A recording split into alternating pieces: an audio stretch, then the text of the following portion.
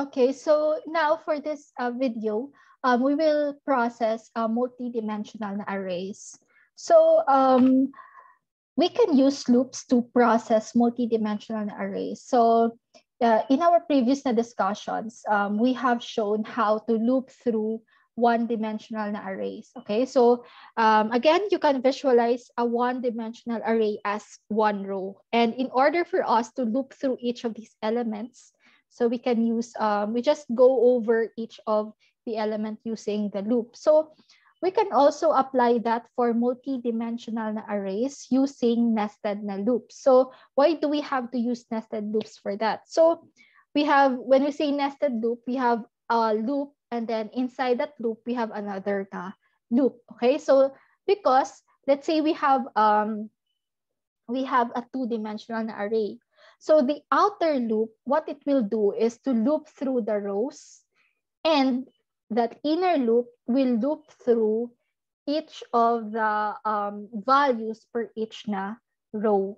Okay, so let's have an example. So let's go back to the movie ratings example. So let's review what this is. So we have 2D array rating with wherein the first row, wherein the row refers to the reviewers and the column refers to the movies that was reviewed by each reviewer. So let's say we have this row 0, which refers to reviewer 1.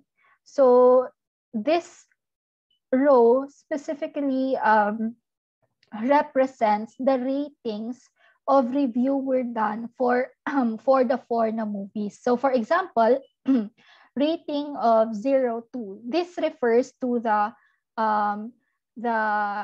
this 0 refers to row 0 or the reviewer 1 for movie 2. Okay, so and then the rating, the value is 2. That means that the review of reviewer 1 for movie 2 is only 2 out of 10. Okay, so what about rating of 1 of 3? So that means that this refers to reviewer 1, so or row 1, and for the third, the movie, so with a rating of 8. Okay, so now what we want to do is to compute for the average rating done by each reviewer. So meaning, compute natin yung average done of the reviewer 1, average rating of reviewer 2, and then average rating of reviewer 3 for the 4 movies, and the average rating for each movie. So ano yung average na rating for movie 1, for movie 2, for movie 3, and for movie 4. Right? So let's go over the first na task, which is computing for the average rating done by each reviewer. Okay, so for in this line, what we are doing is defining a constant na length for the number of reviewers in movies. So as we have discussed before, it is a good practice to have a macro definition for the array sizes, so you don't have to change the whole code later on in case there are some changes with the length and width. So we are assigning 3 reviewers and 4 movies. Now, our goal, now that we know the number of reviewers and movies, we can now declare and initialize an array ratings with 3 reviewers and reviewing 4 movies each. Okay, so this first row refers to the ratings of reviewer 1 to the 4 movies. This row 2 refers to the ratings done by reviewer 2 for the 4 movies, and so on. Now, we wanted to take the average of each reviewer.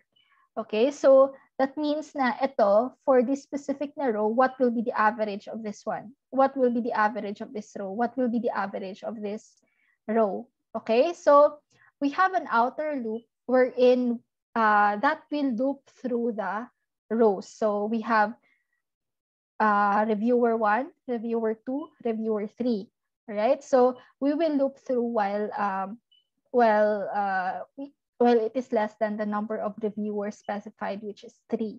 Okay, so assuming we are at reviewer is equal to 0, meaning we want to take the average of the ratings done by reviewer 1, okay, or the first na reviewer. So we have here this line. Basically what it just does is prints the at which point we are now at the program. So we just added 1 for to simplify things, like okay, nasa reviewer 1 pala tayo, but we are at the iterator or your counter is still at 0, and then we just reset the sum of ratings to 0. All right, and then now what for this inner loop, what it does is to loop through the ratings for each of the movies reviewed by per each na reviewer. So assuming that we are at reviewer is equal to 0, or first reviewer, we will loop through each of the movies that was done by this na reviewer. So now we have nasa reviewer 00 na. So as you can see here, what this does is prints the value in a specific na cell. So we now, assuming we have reviewer 0, so this will be 0. And then now this will be constant while this loop is runs, so that we have reviewer 0, and then it will loop through 0, 1, 0, 2, 0, 0, 0, 1, 0, 2, and 0, 3, which refers to the ratings per each na movie. Okay, so so what it does is just all these elements in row 1 will be added. Okay, in order for us to